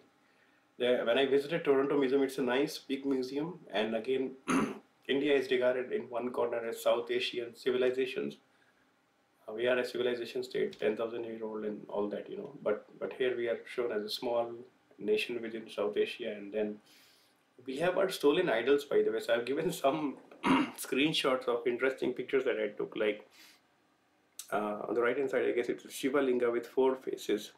Uttar Pradesh or Madhya Pradesh, 9th century. So I think they never imagined that probably there will be a museum and the world will become digital. There will be YouTube and people can see through. This belongs to Indian civilization, or Indus Saraswati Valley civilization. Now we have these stolen idols everywhere. In fact, one more, you see the Surya, standing Buddha, Vishnu. So these are like God, even date today in Hinduism, which is like a stolen murti kept there without any rituals, without any worship. It's like broken pieces. Was shocking to me. And in fact, there's a lot of bias for China that I see. China have a complete section like on the right hand side of the Toronto Museum, like in Canada, for example, like I guess there's a national museum or something. Then there's like full section to their civilization. Like they glorify China like anything. I'm sure Chinese government have taken care of the Canadian buying, and it's pretty much evident in US as well. But Indians could not do it, unfortunately, I guess. But they show you, and they call you that way as well. You're like South Asia. If you see Rishi Sunak when he was hired, they call him first British Asian or British South Asian Prime Minister in the UK or whatever. But they never use the term Indian actually, which being Asian guys are calling it Indian, not Asian. But anyway, that's how they regard us. So this is like a difficult thing to digest. When you go there, you see your own culture, your own gods kept locked in a museum, and you can't do a jack about it. And then this is like ancient historical archaeological precious things, 9th century, 10th century, something which we must study and understand what is there in that, when it was done, who was that, and whatever is our great history. But this is the situation I spoke about. There's a huge China section. Sorry, I don't have images now. At times in situations you could be actually talking to somebody which is actually a anti-India country. I don't know to name them specifically, but you can meet people from there. I've met some doctors from there, so it's a difficult thing to digest. Even they have the same feeling. A lot of them try to create this niceness, which is very common, that you get to go back home and feel that they're very nice. But I can say you that reality will be seen in a cricket match or anything else that happens. But I've met some doctors which I did not have a good experience with for my kids, but I leave it at that. It's like these are some awkward moments you don't know how to face, and I'm sure this must be happening in other communities as well. Like any two, countries coming in together on one and meeting an enemy country, which have been actually fighting to you so far. So it's like just an FII. There is a sort of corporate funding which happens for a specific group of people to or specific causes to promote their interest, and it happens silently under the tables somewhere, and it's not really out much in public, but the government funds the corporate institutions and controls a lot of them and give them some rebate or tax breaks to promote certain um, bias there. So it could be like religion based or hire people from that geography, this country, something around that. I don't have specifics, so I will leave it at that. But it happens if you observe carefully. If you're in Canada, you will see that the hiring will have certain patterns if you can see it carefully, and it will keep on going from there. So this is challenging to be because it's not based on merit, by the way. There's no meritocracy or anything to do with merit, but it's like favoring something in specific. They might have their reason, and there is no real freedom of speech as such. They have their Charter of Rights, which promises all of that. But in general, I've observed that the less you talk, the better it is, because India, you can actually talk against the PM in public and be okay with that because we believe in tolerance, whatever you call it. We are tolerant people and all that. But here, it's not that. You see the freedom convoy, what happened here, they were all exercising freedom of speech, and then these cases were done, and then everybody knows what happens. I've given some relevant screenshots of what it means like that here. The relationships with India are a sore one. Like this guy was, when he went there, and I think PM Modi could not come for some time. He came on third day or so. They never met him actually. He had his programs extended. He was dressed up like Sherwani and very ethnic Indian clothing, but Indians were actually in blazers and all. He met Bollywood, they were in like blazers, but he was like full on over overdoing the ethnic Diwali dress and all that. But he met actually some convicted Sikh extremist photograph beside Sophie, his wife, in India. So he was actually meeting some of them who were actually convicted also and jailed. Maybe would have come back and met them. So his wife was taking photo with one of them, and they were invited in one of his meetings actually. So this is the kind of things he was doing in India. And then he came back. It was a disaster. It became a big issue here. And then he ensured that relationship is sour from there. There is a lot of problems when you want to deal with the government of India from here. It's all delayed. You know, like you can get a visa, e-visa for 60 days from a South Caribbean country, Cuba, Jamaica, and all online, but you can't get from Canada to India. There are reasons for it. So this is just an example of what is happening. Running a new business here is very difficult. There is no business friendliness. You can easily get loans, but that's very difficult to pay out. They do have programs, but it's extremely difficult because the market is very small and there's no population here. There's most of farm and everything, like I said. So it is very difficult. I leave it at that. There's a funny observation I have, like the news and media channels have so much money here that they actually fly over the highways and have this chopper traffic, and the radio has a update. So I was wondering, we talk all these intelligent things in India back home, but what is this chopper traffic like? Why can't why can't they use that money somewhere else? Like, what is the point of having a traffic and highway view from chopper? Like, I know, but it costs money, like the gas and everything. But anyway, they do it here. That's an FYI. Against Indian students specifically, there are specific bias and scams. Like the government knows here that there are things that happens in Punjab and Gujarat and other geographies in India, but basically they'll have this craze of coming to Canada and they will come to a college which will actually not physically exist. So there are a lot of scams in terms of education which happens with students specifically. They are very vulnerable. So for example, right hand top is like woman faces removed from Canada after college admission later turned out to be fake. So this has happened here. They paid the fees, nothing happened. In COVID it happened, they paid the fees, the classes are going, they are sleep like getting up in the evening. It goes crazy here. Like a college in Brampton, they had the sword fighting and all that. And then thousands of Indian students scammed after a closure of 3 Canadian colleges. So three colleges declared bankruptcy, and then students have nowhere to go. They are paid fees and everything. And you see the last news of Toronto Star, Canada's exploitation of Punjabi international students is history repeating itself. But this is well known here. And I guess there were at any point around we have 60,000 plus students in Ontario alone. In whole of Canada, we have about 232 to 260,000 Indian students living in Canada studying, which closely brings about $6 to $8 billion of revenue a year. But they have no say here in any decision making whatsoever, not even recognize that they are from India. So that's the kind of contribution we take out from India in terms of money and push it here in Canada's economy. They earn from it bread and butter, and still you get scammed. So that's the impact of what I'm trying to say. Now there was a viral tweet Stephen Muren's he has done, and then it became a media thing, which they are kind of the search engines are not showing it anymore. But somehow I got a screenshot for you. So IRCC training and manuals have bias against Indians. You see the right hand side.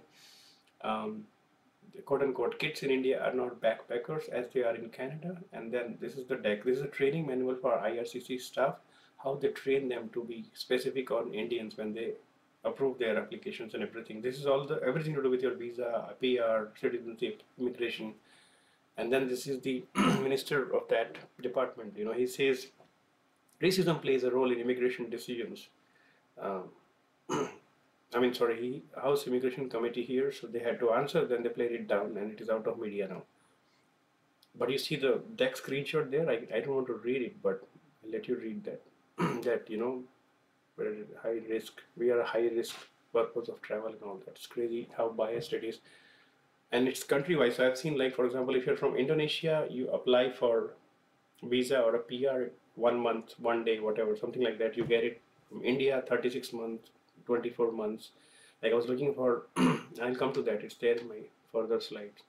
Again, on the land, these are all developed economies, which is like whole of the Western world, which is like this is lending economy. They lend money and the banks earn money, and that's how the whole economic activity starts from there. So it's easy to take loans and essentially even more difficult to pay back. The jobs are anyway moving to India. If you don't know this, please be aware that if you make a call here to Amazon, CIBC, BMO, any bank, any industry, if you make a call, more or less it goes to India somewhere. My friends in Canada knows this, but jobs are moving away, and this country have stopped manufacturing goods and services long back. Immigration is a big part of the GDP. 16% of that GDP comes from roughly, I guess, the real estate itself, which is also like a housing is in crisis, like I said. So it will be crazy going forward. But in general, the jobs are moving to that country or developing countries where it is cheaper to find a labor, cost effective, and all the reasons that you know of. All the great stories of Sundar Pichai, the Satya Nadellas and everything that you see in the West is actually the first generation. I know that our so-called Indian education does not have a lot of respect outside, but in general, what I've seen contrasting is that all these successful case studies or successful individuals that we see of great IT and technology CEOs are actually the first generation Indians who were primary education or elementary education was in India, and they went for higher studies for graduation or maybe undergraduate program overseas, MS or PhDs or whatever they did, but that is when they become successful. But their grassroots cultural values, ethos, identity was all very Indian.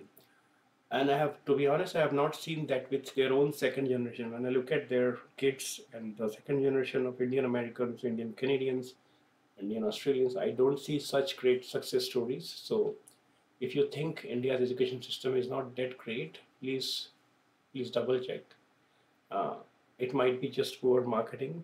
It might just be biased things so that you come here and study. And I've seen the education system very closely, even colleges and undergraduate level. Spoken to people who have done courses here versus India. There is a lot of green grass there. So again, in general, CEOs are all first generation. Second generation, it will be difficult to find such success rates. In general, India versus Canada's growth rate, we see we are growing at 8.9% annual 2021. Canada is at 4.6. So at some point, it will peak up, and India will be okay, like a good place to live in, like in terms of economic growth. You will always have this third world respect, no matter where you go. Like I said, they cannot. People here are sweet. They can't differentiate between an Indian and Bangladeshi, Pakistani, unless you tell them specifically. You brand your marketing. Open your mouth instead of saying I'm from Ottawa, Canada, I'm from whatever Netherlands. You say specifically you are Indian. then I've seen that you get more respect and more acknowledgement. Schools often have these strikes, the disruptions from this union strike, that union strike. It's a common phenomenon. So this is on top of everything I spoke about the education system. So I'll leave it at that.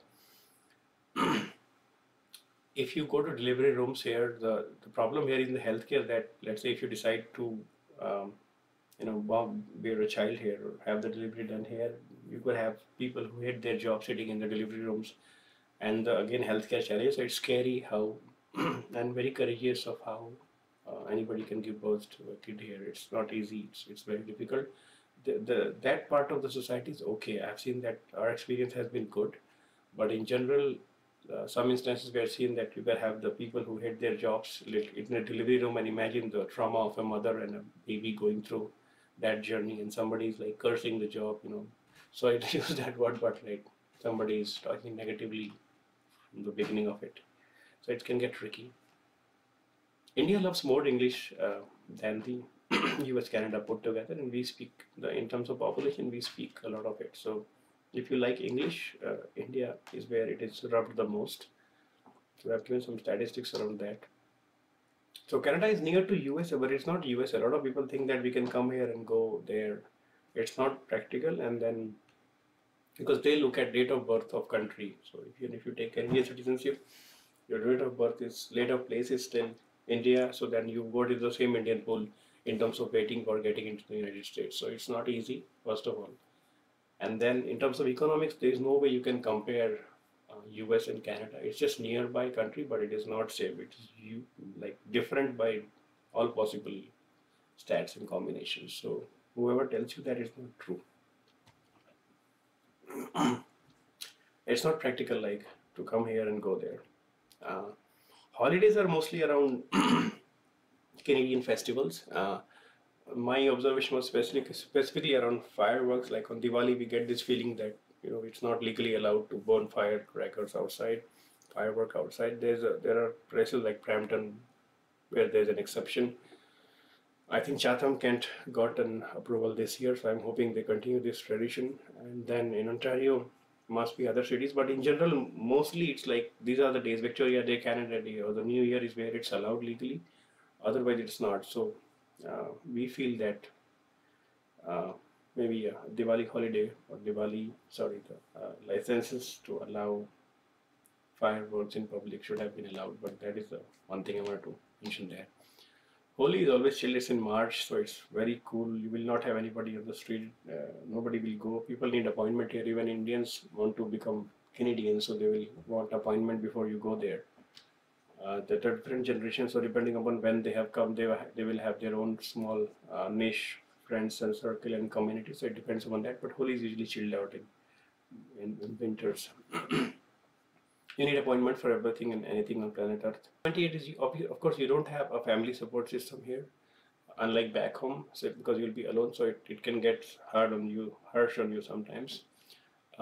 If you were to really apply for parents and grandparents visa, so let's say you were here, you got a PR, now you are alone or you are not married, whatever may be your personal situation, you want to call in your parents or grandparents who might be alone at home, so that's like 36 to 37 months from India. It also varies by country. Like I said, they have their own mathematics to do that. And then 37 months is like 3 years plus, you have to just wait for that to happen. So by 3 years in a recession, the world will change. Now we are seeing a situation with Russia, Ukraine. You cannot guess what will happen in 3 years. So it's too much of a planning. This is again a funny observation, like you see a tent over there outside. There's an aerial view of a tent installed in a Toronto Western hospital. Like I was talking about the healthcare crisis, there are tents outside. This is the situation it has reached. 2 Toronto hospitals installed tents outside to relieve emergency room waiting overflow. This is like emergency is like just a line, by the way.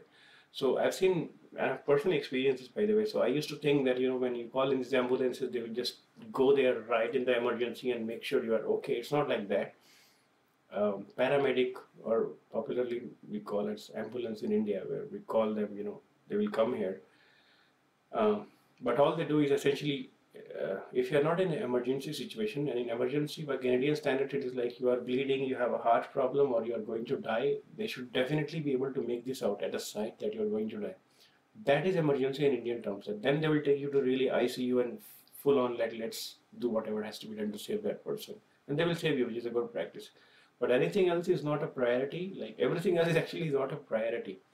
So what they do over here is that if you are like not able to do anything, like you had in some emergency which is not life threatening, you just call them. The ambulance will come with full on show, full on lights and everything. They'll come at your place and they'll take you there, and there might be a long line outside, waiting period with a tent, without a tent in a hospital. They will just go there and drop you in a line, and they will say just follow the queue, like follow the line, and that has happened with me personally. So people may have different experience, but this is like what we again perceive is not the reality. English Canada in bracket and English India is very different. We often think over there that we know, we have seen YouTube, we understand English, we can talk, walk, whatever. It's not really the same thing. Like I had few embarrassing moments, like I said earlier in one of the examples. Like we call it mail, they call it email. We call it post, speed post. They call it mail here. And then um, I had this embarrassment where I was in a lift. We call it lift in India. It's called an elevator here in Canada. There's no lift thing here. Lift is to physically lift somebody. So, so when you are in a building in that thing, lift, you say, I'm in an elevator. That's what they will understand. You say, I'm in a lift, they don't understand. So I had this funny moment, just an example. Now what happens here is typically when you are here, you take a lot of time to understand. 2, 3, 4 years just go by. Then you are used to these benefits and all that. I've seen people struggling with that. Then they can't. They somehow got a job. They struggled. They got education. 3, 4 years anyway gone. $60,000 gone into toss, whatever. So then they realize that I need to get it back. And by the time somebody's kid, if you were like infant or when you landed here, the kid was 3 years old. He would have become 6, 7 by now. So a lot of people in it from India I've met, actually the seniors, especially the first generation who came in 70s, 60s, and I'm grateful to them. Because of them, we are having a temple here and all that cultural gatherings. So they can't go back really, because the kids themselves love Canada now and they are settled here. So they just go for some auspicious occasions, some visit there, but they don't have any other way and means to go back to India forever. So they will be stuck here forever. I know a lot of them want to go back, but one guy I met, he's a grocery store owner. He says in Hindi to me, that my kid has gone only once in 23 years, and I'm glad, and I can't go back because all my kids are here, university now. So this is again a big thing which not many people from my country or India knows. 83 sports, basically, there can be instances where there's a case where a brown man from Punjab, I guess, got a Canadian citizenship, second generation Indo-Canadian. He was actually doing a wrestling match with another person from India with an Indian flag, and the Canadian guy defeated him. So I was thinking, who will be praised now? The parents, if they are happier for the kid really winning the match or wrestling and putting in this Canada's flag, or really the Indian guy, where he really comes from, the family comes from, losing the match. So this happened actually. So as the right bottom screenshot, Canada celebrates Amar Veer's 125 kg gold. Father gives credit to Indian genes. And the Canada's Amar Desi makes former India national champion father proud with Commonwealth Games wrestling medal. So it's a good news for Canada, but the nationality and identity crisis, that's what I meant by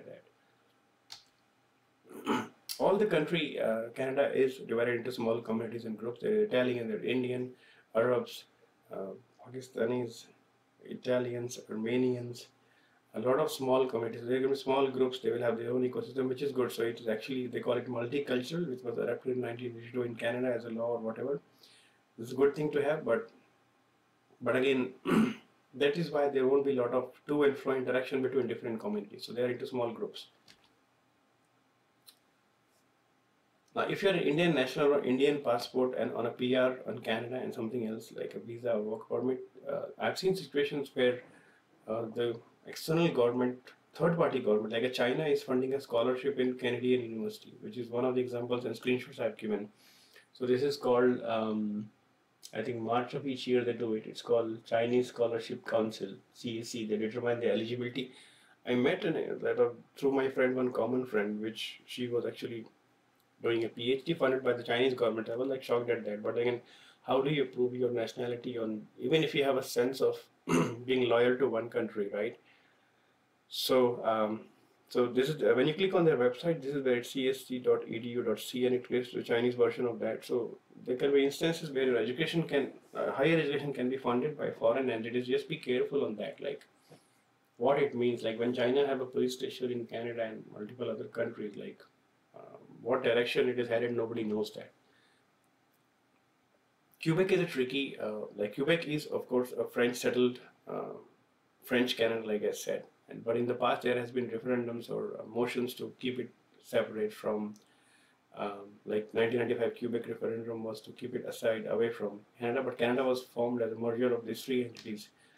I think Quebec, Ontario, and then one more province. And if let's say Quebec goes out, the whole settlement agreement of how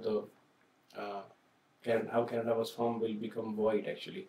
So then the whole Canada can be into pieces. It's a little tricky subject, more to do research on that. But there has been attempts in past to do that, move it away from Canada.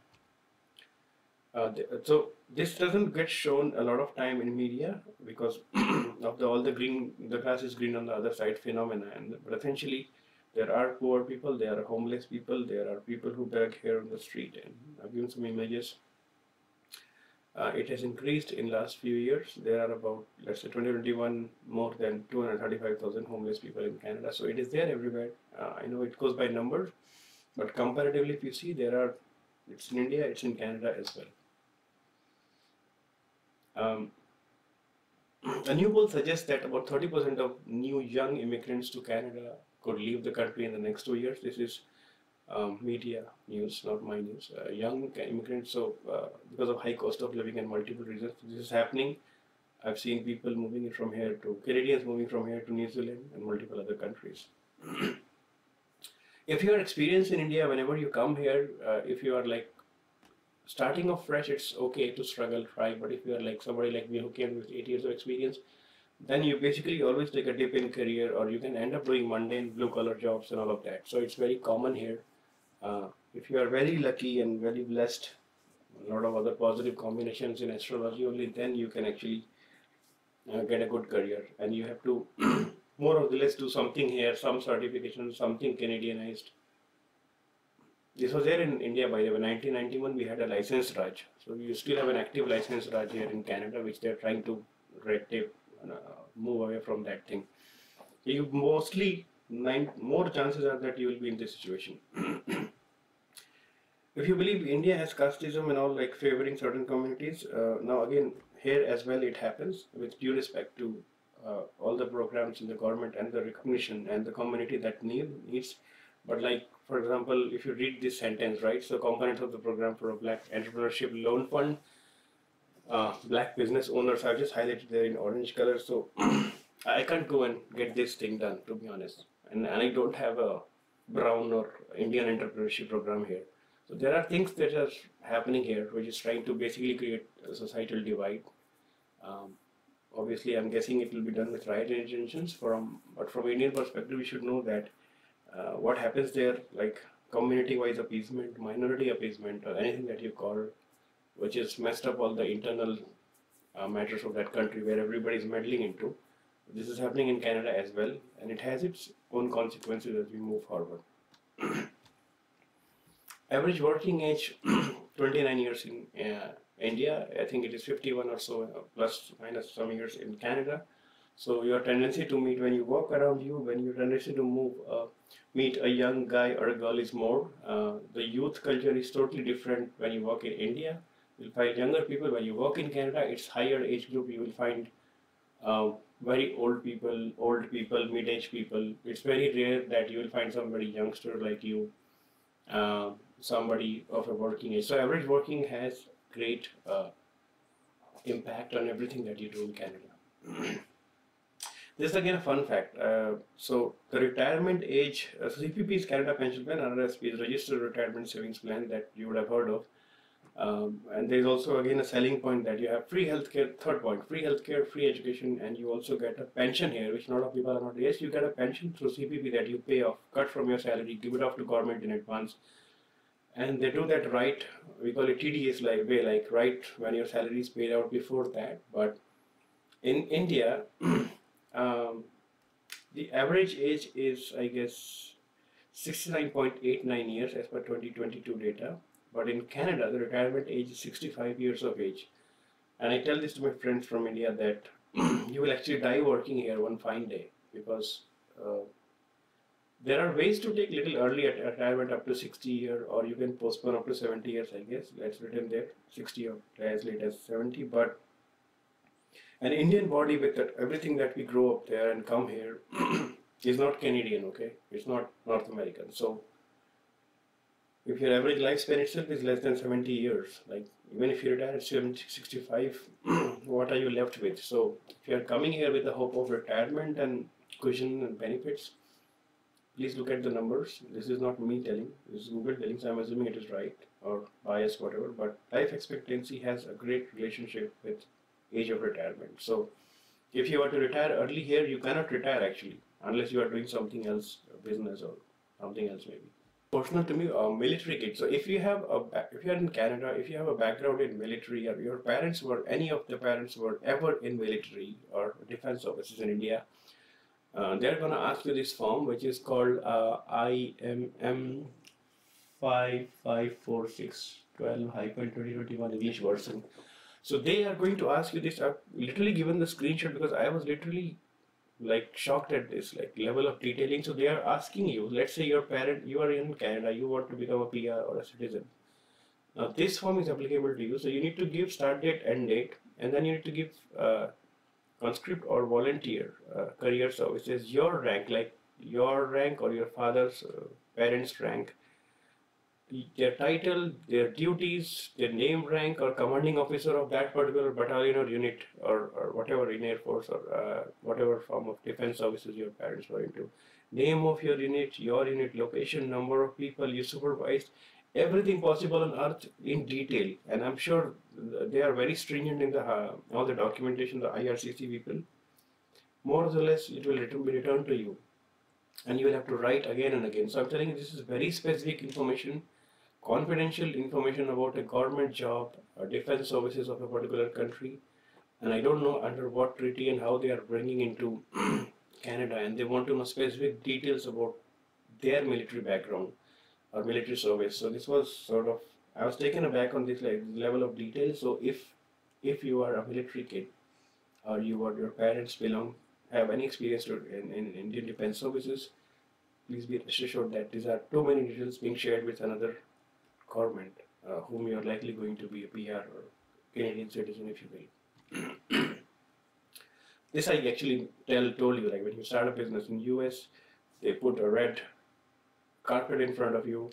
When you start a business in Canada, they put a red tape in front of you. So this is just a local thing which goes on, but this is the reality as well.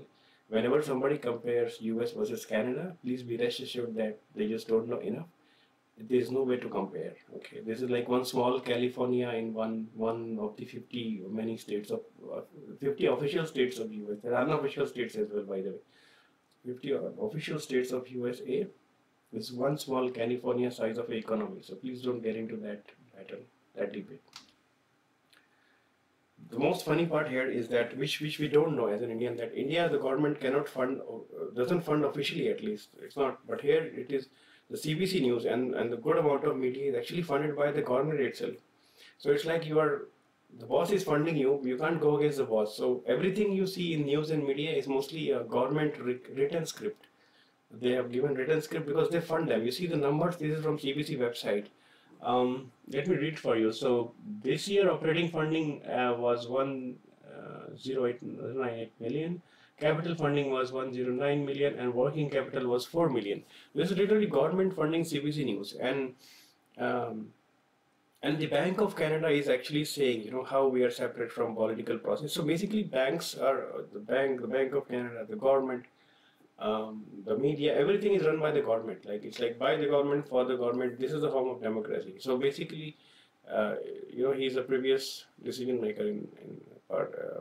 Maxime Bernier, he says, is it time to defund the CBC? There was a campaign to do that, but they say exactly what government will want you to know, and they are the mostly read, mostly heard, more or less platform.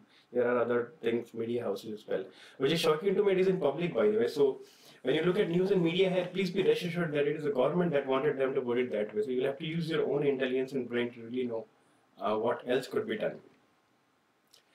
Auto insurance is highest here in Ontario. It is again paid by the highest price is paid by the immigrant, like I said, like newcomers or young adults to pay the most, and there is no way to escape that. So this again, I'm sort of repeating myself, but sort of auto insurance is crazy here. The point is foreign entities. So Canadian government allows Chinese acquisition of Canadian lithium miners. There is a lot of buying for EV. Lithium ion is very important. Lithium is essential metal or a mineral, which is a natural resource. Like I said, Canada is very rich, second richest natural resource country, for instance.